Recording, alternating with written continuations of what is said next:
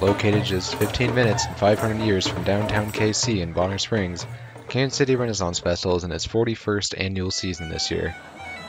Open every weekend from September 2nd to October 15th, the festival allows residents from the Kansas City area and all around to enjoy an escape to the days of the past. So we attend the Nebraska Ren Fest, but this is obviously much bigger. The festival has daily games, contests, and live entertainment like music, magic, and even jousting. Costumed actors liven the scene, each with a personal background story. I am the best dragon catcher in the known world.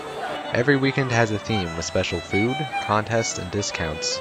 Coming up soon on the 16th of September is Ales and Tales, the dog-themed weekend with pet costumes and parades. This year, bring 5 non-perishable food items to get a buy one, get one free adult ticket at the gate.